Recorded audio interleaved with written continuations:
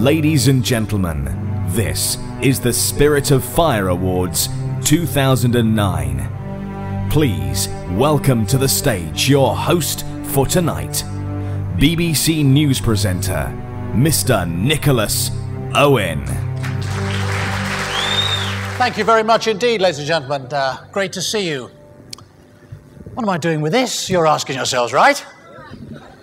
It was found in the ladies' toilet. I didn't find it, I promise you.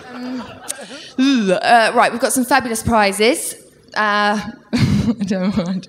Someone wrote, good game, on the auto cue. But I don't think I can do it. I'll try. Good game. There we go, thank you.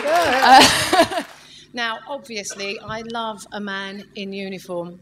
It's just a shame it's black tie tonight, isn't it? My imagination's working overtime. And the winner is... We couldn't let it go without doing that. The winner is...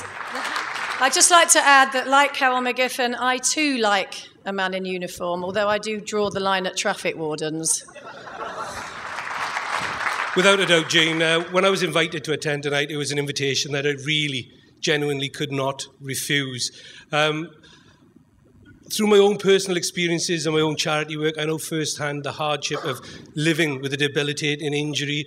And I'm also very much aware of how very difficult that can make living with an illness or injury can be for the people and the family members around you.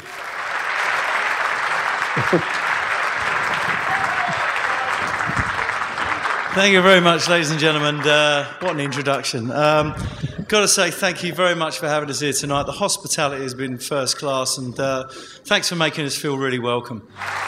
And did you see that Spanish firefighters were on their local version of Britain's Got Talent in Spain? Did you see that the other week? So we've got to do the joke. You all know the joke, community joking, all together now. Two Spanish firefighters, Jose and Hose B. Good, we got that over. For those people that don't know George, he had this reputation of being a gambler and a drinker and a womanizer, and that was all true. David Ginola has travelled all the way from France, and do you know why?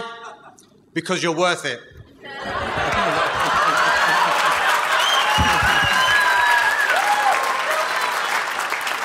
It's not a very big deal. No, France is just next door.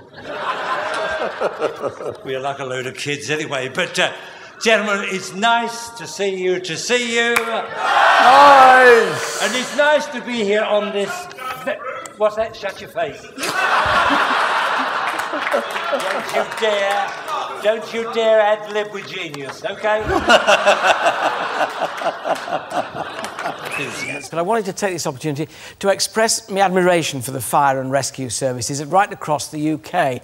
Without hesitation, you continually put your own lives at risk. Hello, good evening. Well, earlier this year, I visited my local fire station in Beaconsfield, Buckinghamshire, to help raise funds for the firefighters' charity on National Car Wash Day. You know, it's in the skills, the dedication and the selfless acts of courage of all the men and women of our fire and rescue service that we see the true greatness of Britain.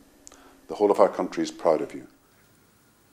Oh, he says he was once cut out of his own underwear after a particularly nasty accident.